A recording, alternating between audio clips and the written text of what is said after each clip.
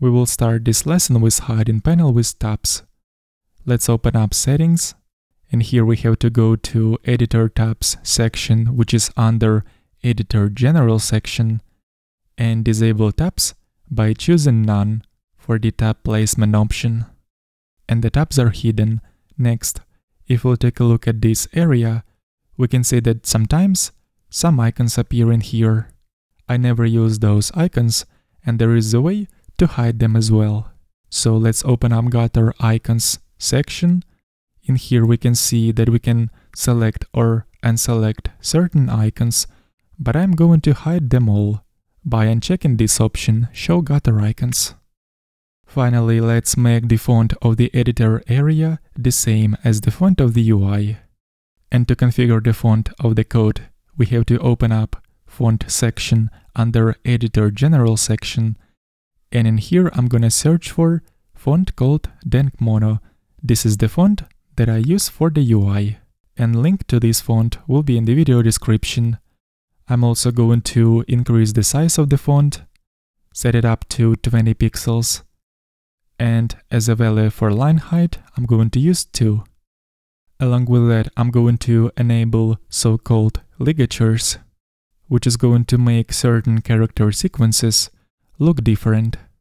For example, if we're going to use such sequences, which correspond to arrows or 3 equal signs in a row, we're gonna get such fancy symbols, and those are called font ligatures. And there are actually many more of such sequences besides this.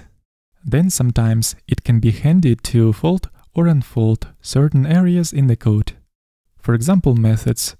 And to fold and unfold, we can use these arrows that appear to the left of the code. But it's actually much faster to do it with keyboard shortcuts. And by default, we can press Command- on macOS to fold certain region, or Command+ to unfold it. So there is actually no need to show those arrows on the left side.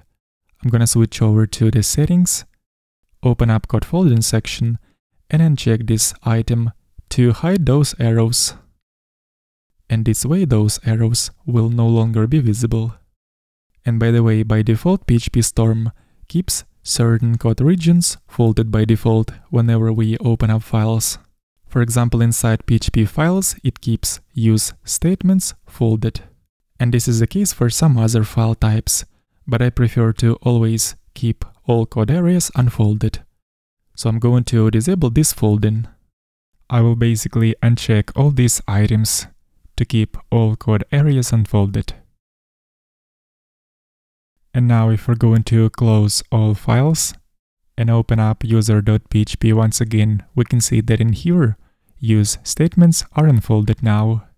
And from now on, this will be the case for any other file types. This is it for this lesson.